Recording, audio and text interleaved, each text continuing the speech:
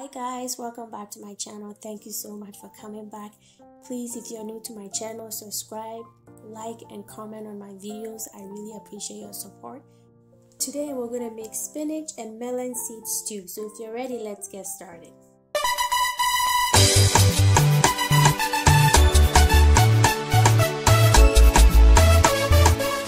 So everything you need for this stew is sitting right there on the counter. You're going to need spinach, nicely sliced, tomato, onion, ginger, everything blended, and a little bit of bell pepper. You're going to need oil, and I'm also using mushrooms, tomato paste, melon seeds, sliced onion, everything, and then of course your seasoning to taste. I'm going to list everything in the description box and the quantity, so if you missed this, please check it out.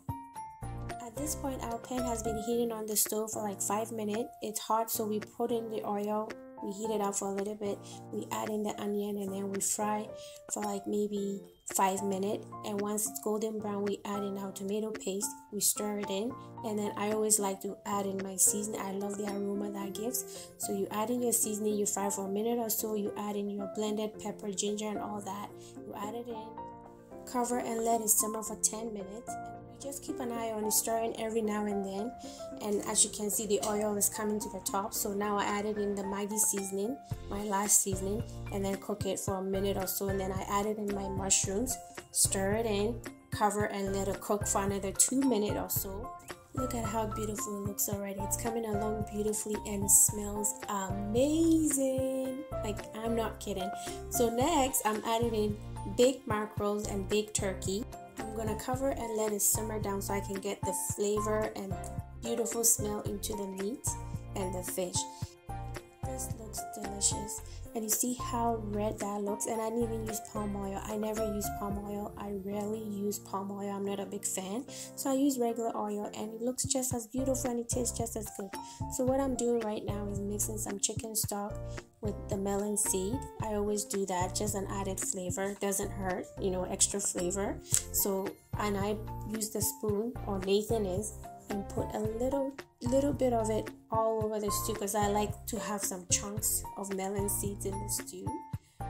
Cover and let it cook for about 5 minutes, and then I check to make sure everything is going well. I move it around, I stir it gently. Then I add in my spinach. I cover and I cook till it's nice and wilted, just like this. And there's chunks of melon seeds in there. You just can't see it, but it looks amazing. Just look at it. Oh, it smells amazing. And it tastes amazing. Look at it. Look at the turkey, the fish. Absolutely delicious.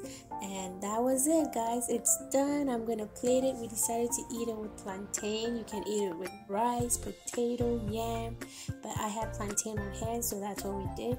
And look at it. Beautiful. See? A little bit of plantain, lots of stew, you know. Thank you guys. I'm going to show you another look close up. 360 turn. You know, I love my 360 turns. Yay. You know, I like to tease you a little bit at the end. So look, it's beautiful. And of course, my boy was going to taste it. So here we go. What do you think, Nathan? Come on. Waiting. Don't keep me waiting. I like it. It tastes delicious. I like it because it's a little bit spicy, but not too spicy. I like it. Well, that's it, guys.